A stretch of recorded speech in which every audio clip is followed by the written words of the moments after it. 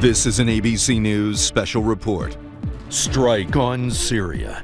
Now reporting, George Stephanopoulos. Good evening. We are coming on the air right now because President Trump has just ordered a military strike on Syria. It comes just 2 days after that horrific chemical attack by the Assad regime that killed almost 100 people, including women and children.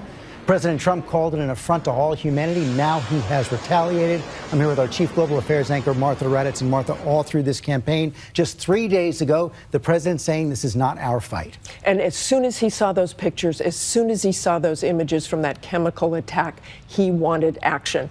I think this is the single fastest punishing strike I have ever seen.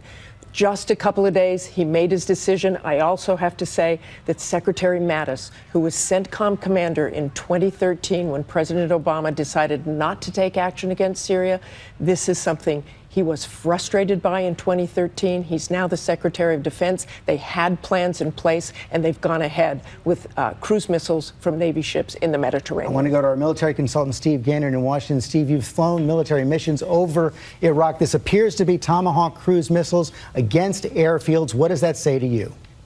George, it says that the president wanted to not risk any U.S. lives and to punish Assad as quickly as possible. So we think the cruise missiles were launched by 2 U.S. Navy ships, Arleigh Burke-class destroyers, the USS Ross and the USS Porter, in the eastern Mediterranean. They would have flown likely over Lebanon, low altitude, and come in backdoor and hit targets within Syria in Assad-held terrain. I want to go to our chief White House correspondent, John Carl. John, the president down in Mar-a-Lago. You're there as well for that summit with President Xi of China, surrounded by his entire brain trust.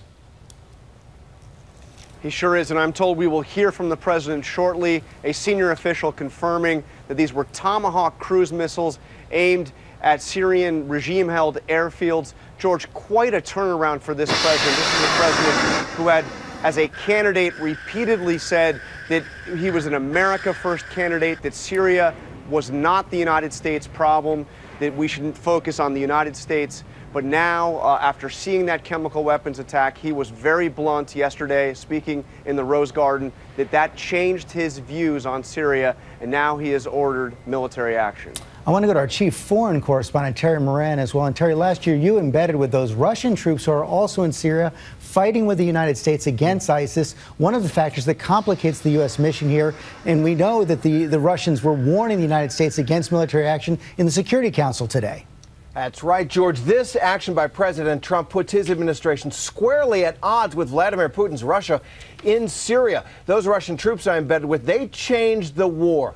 They saved Bashar al-Assad's regime in Syria, and they are fighting not just ISIS, but fighting to protect a longtime Russian strategic interest. They've got a base on the Mediterranean Sea there. They project power throughout the Middle East from their influence in Syria, but they aren't really committed to Bashar al-Assad, the president of Syria. They want to do a deal, but this will make it harder. Okay, Terry Moran and our entire team, thank you very much. We're waiting to hear from President Trump right now. No word yet from the Russians or the Syrians, but President Trump has ordered and completed a military strike against Syria. We'll have much more. You can get all the latest anytime on abcnews.com. And stay tuned for an update of World News Tonight with David Muir. I'm George Stephanopoulos in New York.